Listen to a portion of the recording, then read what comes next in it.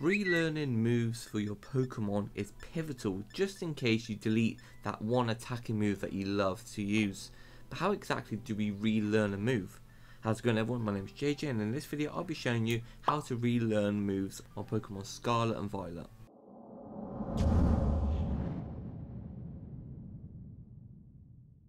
So to relearn moves on Pokemon Scarlet and Violet, it's super simple.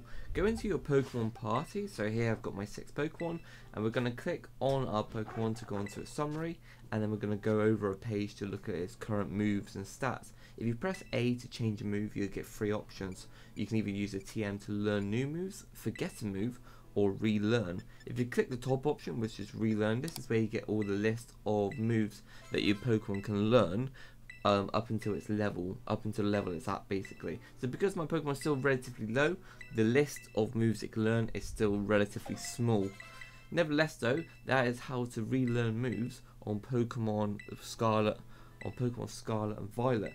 It's worth noting as well, if you delete a move, like now I've deleted Tackle and I've deleted Leer, you'll see here when you go on it, you can now relearn Tackle and Leer again. Thank you everyone for watching. If you're new around here, I make simple Pokemon guides for all different Pokemon games, so be sure to check them all out.